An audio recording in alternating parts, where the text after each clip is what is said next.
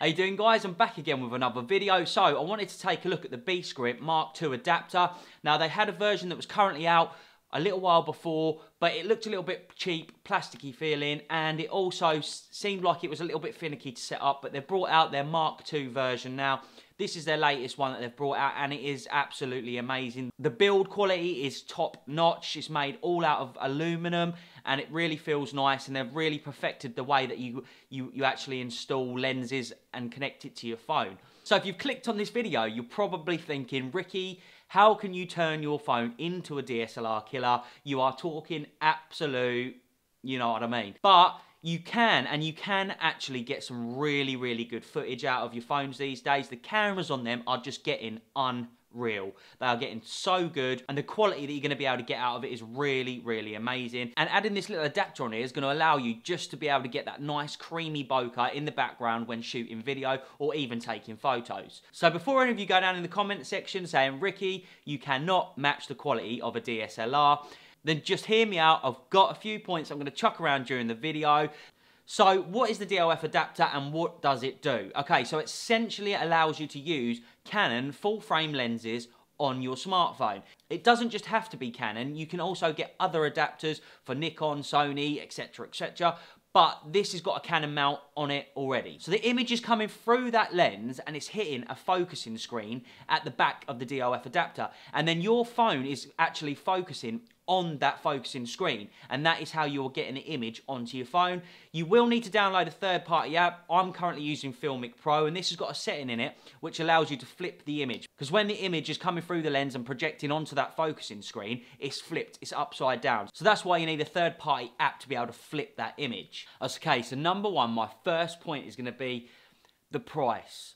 So if you go out and buy a DSLR or a mirrorless camera, say something like the GH5, which is about £1,600 at the moment, and then that's not even including a lens. Then you've got to get a lens, then you've got to get a memory card. It all adds up, and you end up spending over £2,000 on a camera to start off with. With the beastgrip DOF adapter Mark II, you can get this adapter. It's around £260. Pair that with the Yongnuo 50mm f1.8 lens, which is around £42. So you're looking at, say, £300 there, plus a rig which you could pick up from Newer, which is about £20, £320, and then you've already got that phone in your pocket, what you're probably using. So therefore, for about £320, you can be getting near enough the quality of, say, one of those cameras, especially if you've got a high-end phone like the XS Max, Note 9, or one of the Huawei phones, then you're going to be getting some serious images out of this. So talking about lenses, what lenses can you use with the DOF adapter? Now, you can use any, obviously, Canon full frame lens out there, but if you wanted to use something like the Nikons or the Sonys, then you can buy an adapter that you can then adapt the Nikon lens to the Canon mount. And you don't have to go out there and spend like hundreds and hundreds of pounds on lenses. You can pick up some really good, cheap, second-hand lenses, or even brand new lenses for next to nothing. All you've got to do is a little bit of research and shop around. So beastgrip actually recommends that you don't use lenses that have got an aperture of 2.8 and above. So 2.8 is going to be the highest aperture they recommend. Anything below that is going to be perfectly fine, but anything above that they don't tend to recommend. Now, I have used lenses like this, like the Canon 18-55, and this starts at 4.5 to 5.5 on the aperture. So this is quite a dark lens, but if you're in half decent lighting, you can get some really nice images out of it.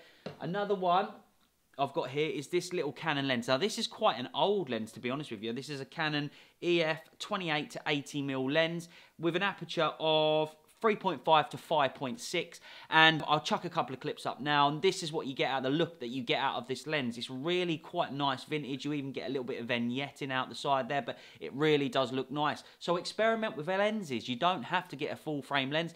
Get a second-hand old lens and you'll get a nice vintage or certain looks to your footage, which is going to make it even more cinematic and nice to look at. So point number two is going to be functionality. Now, what camera out there do you know that you can film, edit, color grade, and upload to YouTube all from that one device? If anybody knows of a camera out there that can do all of that, then please let me know in the comment section down below.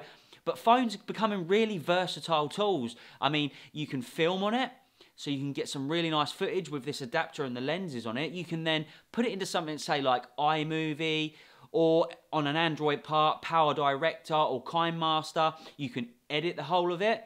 If you're using an iOS device, then there's an app that you can actually color grade your footage, which is really, really nice and really powerful. And if you're on Android, you can do slight color grading using KineMaster or Power Director, but it's not going to be as powerful or as useful as the ones that you can get on iOS. And then once you've done all that to your project on your phone, you can then simply export that clip and upload it straight to YouTube. So overall, functionality-wise, you can do so much with your phones these days. They are really, really powerful tools. So I'm pretty sure there's not going to be any cameras out there that can do such a thing as this, which is another reason why I think phone, this rig, DSLR killer.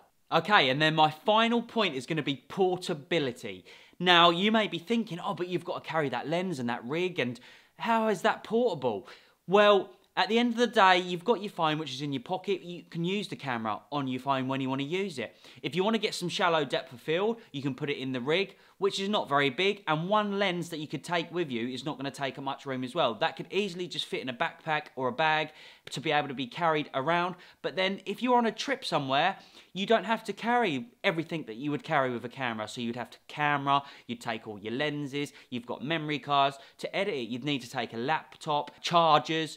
So there's so much more that you'd have to take and carry around with you when you're taking a proper DSLR or mirrorless camera around. Whereas this, all you need is your phone, the camera rig itself, and a lens attached to the DOF adapter, and obviously your charging cables. But everything else can be filmed, edited, color graded, and uploaded to YouTube just like that. No problems at all. So even though it's not as portable as just taking your phone with you, it's going to be more portable than taking a DSLR and all the accessories that you need to go with that.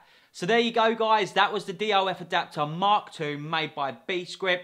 Tell me down in the comment section, what did you think about the video? What did you think about the image quality coming out the lens of my phone? Please, I'd really appreciate some feedback from you. I really, really would, because it's only going to make me better at making videos for you to watch. So yeah. Thanks very much, appreciate it. And once again, it's been an absolute pleasure. See you in the next one. Peace.